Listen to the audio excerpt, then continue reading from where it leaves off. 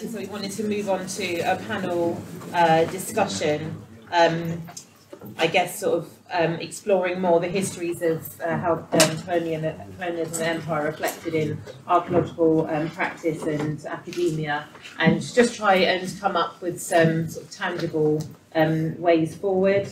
Louise, you work in the same sector as me. You spoke about issues that are really kind of close to my heart, particularly kind of how we're defining significance. And I really agree that we need to look at how our practice and policy that we use is reinforcing structural inequality. There's a tendency to focus on diversity within our sector, but not the history of our practice. So I've asked Louise to sit on the panel spontaneously now, so we've got some representation there. Yeah, so what we're going to do and how the panel will work is we've invited people to just sort of give a brief statement on how they think the histories of colonialism and empire reflected in archaeological practice and academia. So we'll just sort of, we've already heard from Cathy and Louise, so the other people that that you haven't heard from this morning, ZENA and NIALL. Yeah, so we'll just start with some introductions. That's cool. My name's FINNERAN. I'm at the University of Winchester. I started out as an African archaeologist, and then I've moved to the Caribbean and Brazil, and I research community heritage in Barbados, St Vincent, in the Caribbean mainly. I'm CHRISTINA WELCH, so I'm a religious studies scholar. My PhD actually used a decolonialist research methodology, so I've been using decolonialism as a research methodology for over 20 years now. And I've been working with NIALL in Barbados and particularly in St Vincent. I'm ZENA KAMASH. I'm a senior lecturer at Royal Holloway. I'm British Iraqi, and I self-identify as a white passing woman of colour.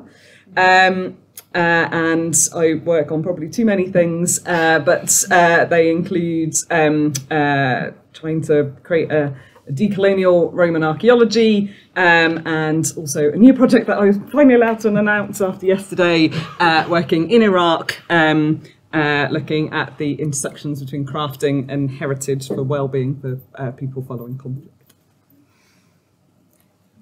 Yeah, I'm Louise Fowler, so I guess there might be some people in the room, because I spoke first, who didn't know who I am. So I work for MOLA, Museum of London Archaeology.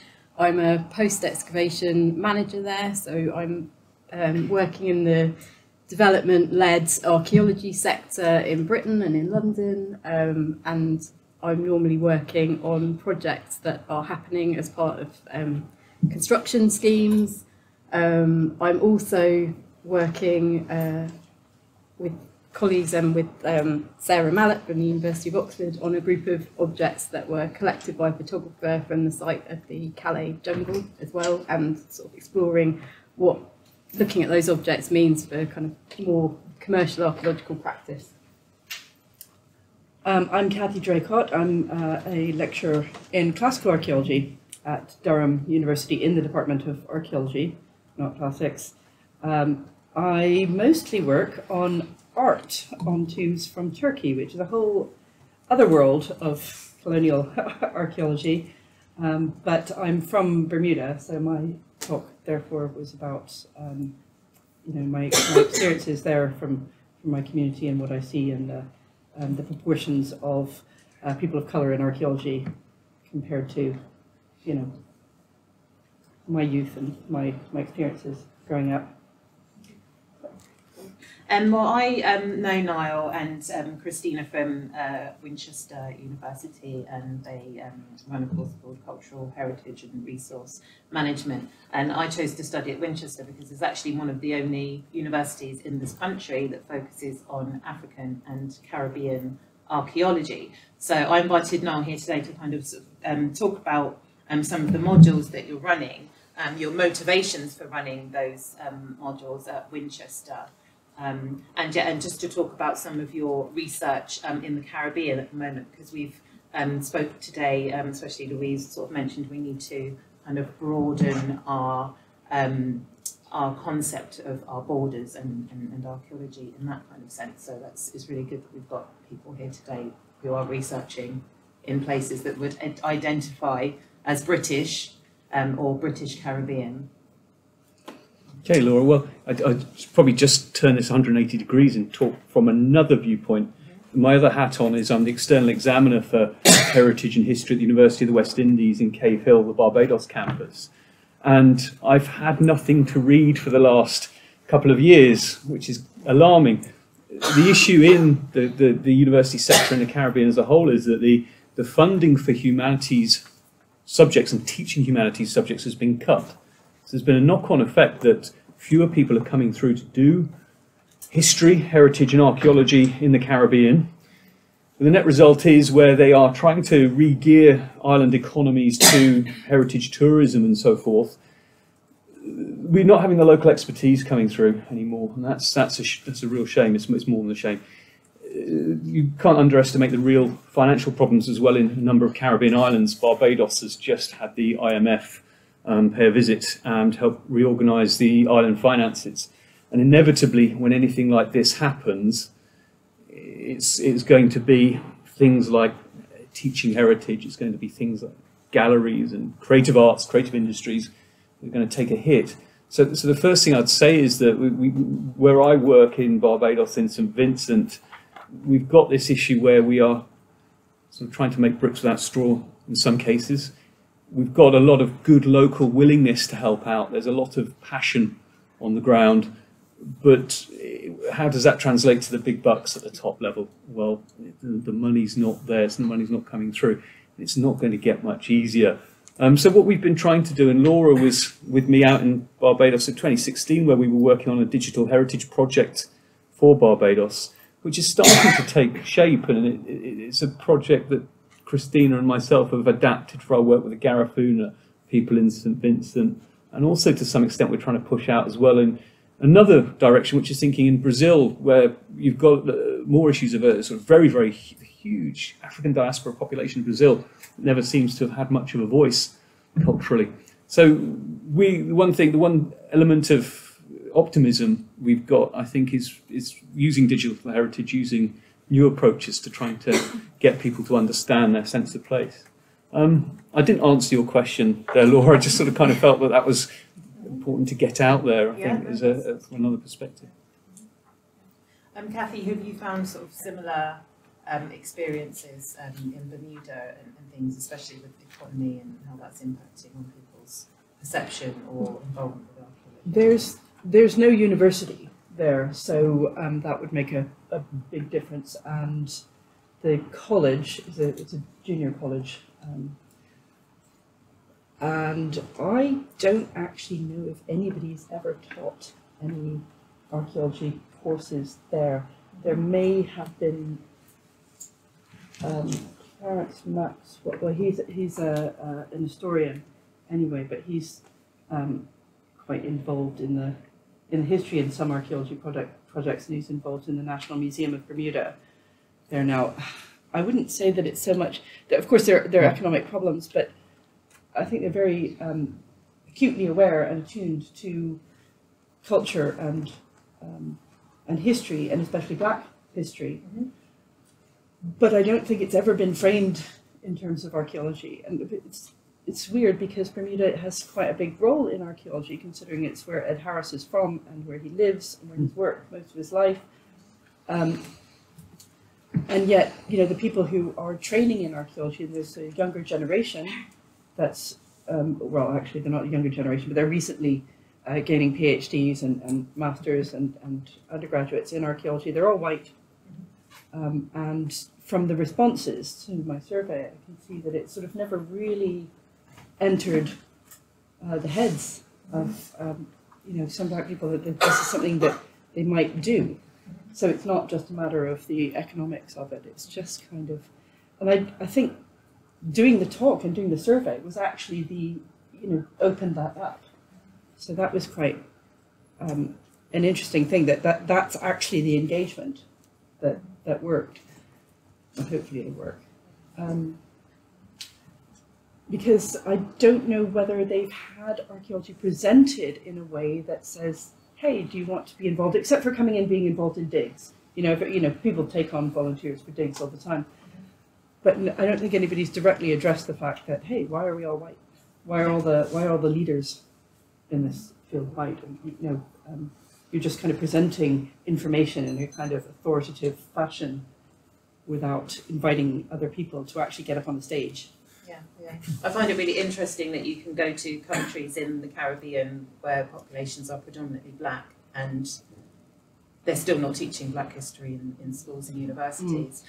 So you'd think that was kind of an English or British problem, and it is, but that British problem is being replicated in former colonies. Do you think, perhaps like ZENA maybe, do you think if we start to address or sort of decolonise our curriculum, that would also have an impact here, but in other places too?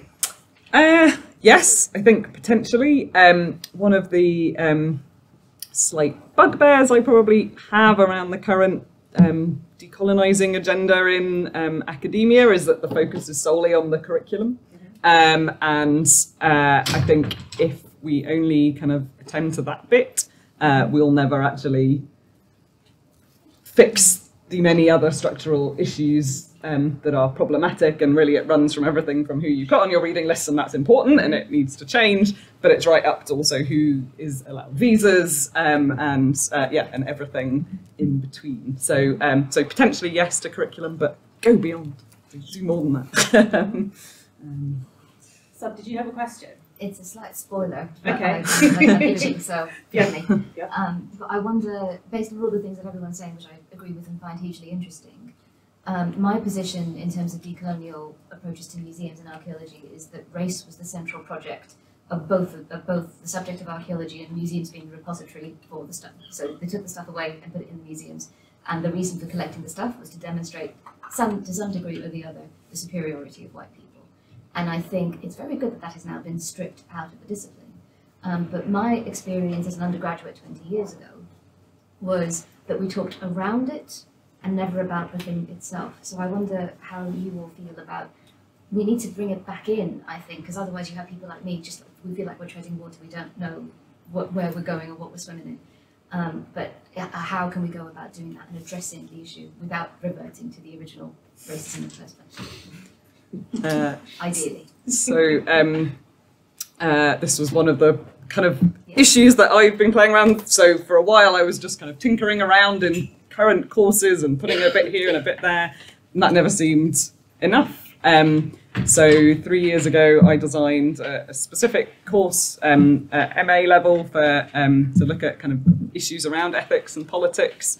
It's my absolute favourite course to teach. I love it. The students get really engaged. I don't know if it's coincidence or not, but those students tend to be students of colour as well. It's almost like a form of therapy for all of us in the room, that we actually have a space where we can talk about this. And in conversations I've had just this last week with students, where they're like, this is like nothing I've ever had before, and I've never been able to speak in this way before and air all of these thoughts that are going around my head. So yeah, those courses are really important. Can I just add, I think it goes deeper than that. Religion is really important. It wasn't just, it was for the white race. Actually, it was for Northern Europeans, because Southern Europeans were slightly dodgier, but also it was very much an Anglican. It was very much a Protestant affair. And I think that often gets marginalised. Just been looking at some records of a botanist, and it's really interesting. He's sort of, if you're French, it's okay, that's good, but if you're Spanish, a bit superstitious and, really quite dodgy. And I think that needs to be brought much more in as well. And unfortunately, I think that's increasingly problematic, because you've got a lot of people of colour who are also Christians, and then where do you sit then? If you're a Protestant Christian, where does that sit, when actually a lot of colonialism was very much a Protestant mission? It's all part of the same thing, though. I feel, I certainly agree that religion is part of it, but I understand what you're saying when you say religion is marginalised, but so many colonial attitudes that we now throw back at people of colour who lived throughout the former colonies, their ways of thinking, homophobia is the most obvious one, are down to Christian ways of thinking. Traditional Christian ways of thinking. I do beg your pardon, yes, absolutely. And so to me, it's part of the same project. And something that's occurred to me recently, having visited a church, forgotten which, it was a cathedral of some description, possibly in Winchester, might have been Winchester Cathedral. Going on the tour there, the history that was evident in that tour was the history I learned at school. So the history I learned at school is the history of the Anglican Church. These are these kings, these are these queens, these are the things they did for the church, this is why we know who they are. If we extend that story further, I completely agree with you, then there's a huge amount more to learn. Yeah. But yeah. And actually, it's a Roman Catholic space. It's not even an Anglican building. Yes, exactly. It's full of Roman Catholic stuff, and they're ignoring that. There's a real, if it is Winchester, there's a really strong connection with medieval Judaism. That's marginalised. Did not hear that story. Yeah, no. So yeah, I'm working on that at the cathedral at the moment.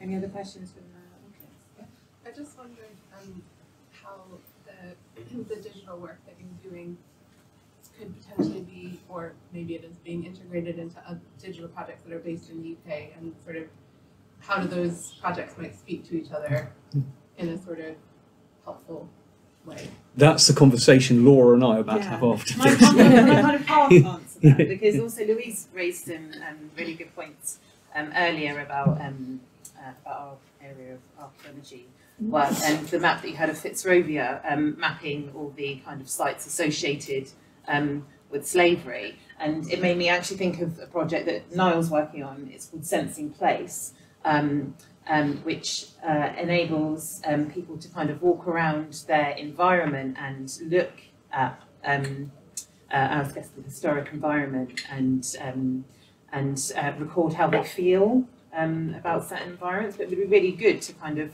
and it's a digital platform, it's GIS based, but if you had information like you had on kind of Fitzrovia sort of placed into that same platform, you could get a really good understanding about how different communities are engaging in those. Well, the rollout was last year in East London amongst predominantly Somali and Bengali primary school children.